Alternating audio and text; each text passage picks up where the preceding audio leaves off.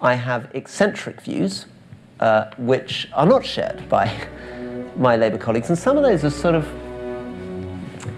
views which aren't really completely rational. They're emotional, right? So I am romantic about the monarchy, about the British Army, about small upland farmers in Cumbria.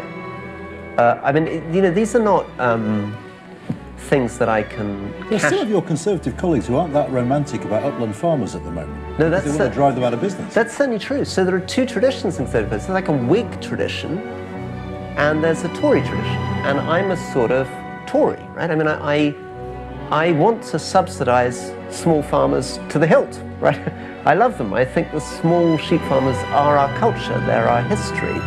We would miss them terribly if they went from the Lake District. I support the French Common Agricultural Policy because it subsidises small farmers. So are you saying you're a Conservative because you're pro-Common Agricultural Policy? That's a very... But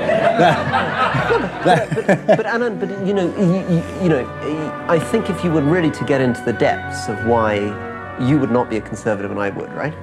I guess I'm probably more starry-eyed about the monarchy, about the Brigade of Guards, about weird bits of 19th century history. I mean, I'm more, I'm kind of romantic. I mean, I love all that stuff. And my Labour colleagues, who I agree with on most sort of logical, rational public policy issues, none of that really resonates with them. They don't really enjoy it.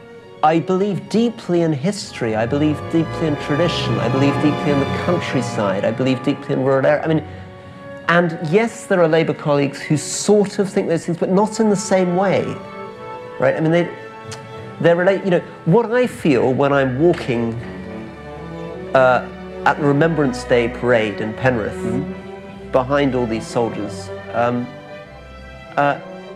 you know, it connects me to my father. I spent my childhood standing with him, remembering his brother who died in war, and he'd fought in the D-Day beaches, and so I'm now sounding like Mark Francois. This is all going terribly wrong. But there's an element here where, in order to explain why I'm a Conservative... You're suggesting that Jeremy Corbyn wouldn't feel exactly the same way? Exactly. Yeah. You got it. He wouldn't feel exactly the same way. Yeah.